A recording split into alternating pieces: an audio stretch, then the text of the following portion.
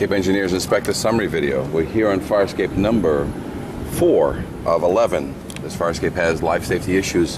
One of them being that this staircase will not, this ladder will not go down, even though I'm stepping on it.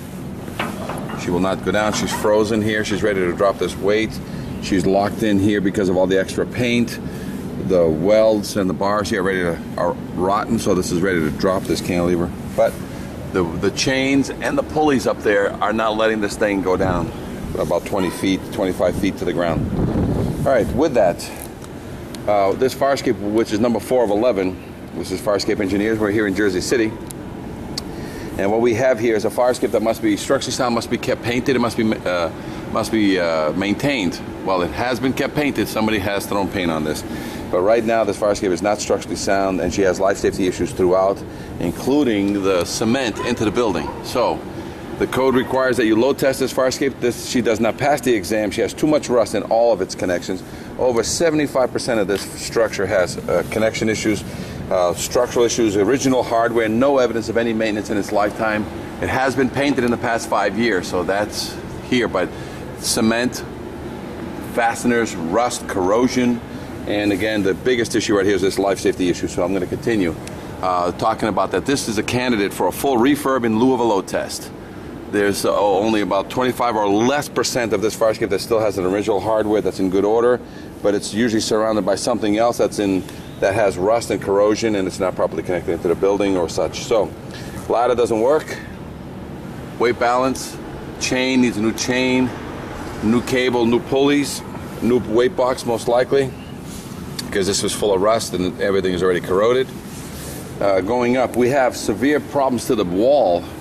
All this you're going to see why they had to replace this. This is what's crushing these windows and stopping them from working, because all the sills, which is recently replaced here, there's all the water damage is coming from the fire escape. I'll show you in a second. So rust in all the treads. So 100% of these treads needs to be cleaned out to basically deal with the side bolt. But then you got top rust on every single one that needs to be cleansed.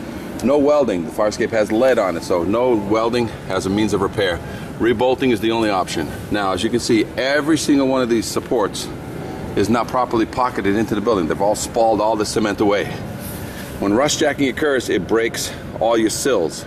As soon as the sill is pushed forward, these windows do not open, and that becomes a violation issue. And the window issue, you have to replace the windows.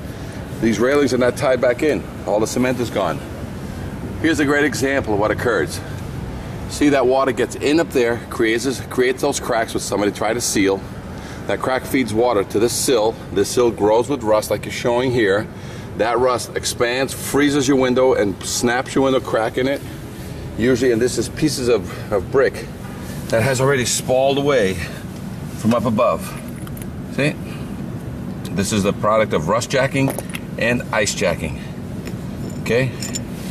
This is a piece of rust that basically snapped this piece of brick, snapped this sill. So here's another one, another crack coming down here, feeding water. So what's feeding water to all these sills is the fire escape. So as we go up, I'm going to show you. So 100% of all the treads, ladder doesn't function, chain needs to be replaced, pulleys are not letting not spinning. Look at all the holes. As soon as I go up, I'll be able to put my fingers in a lot of these connections. Look, every single one I'll be able to put my finger inside. There's no cement in there. So all these platforms have life safety issues, and there's nothing stopping this from being pulled out and dropping this fire escape down to the ground. When it's fully loaded with 5, 10, 20 people, it'll pull right off the building. So a life safety issue. Again, more work done because that crack, look at that crack. So even though they fixed this, they didn't deal with the original cause of the water.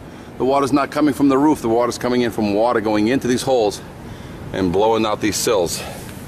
Popping these sills up, pushing this sill down, destroying windows. You got rust in every connection. Every frame holding the platform, as all the other ones. They're all missing their rust, missing their nuts and bolts. You got rust, corrosion. These are not spinning anymore. You got rust and corrosion, so a lot of these platforms are not structural for the 100 pounds per square foot. All the treads 100% problems. All the cement into the wall. Look at that. Hole in the wall. Hole in the wall. Hole in the wall. hole in the wall, hole in the wall, hole in the wall. There's another crack. Here's another repair. Thousands of dollars to repair this, and this is where it originated. So they fixed that. They didn't fix that. That's going to feed this again, and you're going to have to fix this in 3 to 5 years. And look, as it grew below, it snapped up above. See? So all these sills, that pressure upward, basically this misaligns this window. This window won't open up anymore after so many years. And then if the rust above from that crack gets into the sill, so you have damaged windows, and these windows have to be replaced at great expense. Full 100% refurbishment, 100% tightening back into the building, even the ladder to the roof is original hardware. 100% refurbishment in lieu of a load test. This is fire escape number 4, Fire Escape Engineers, 866-649-0333.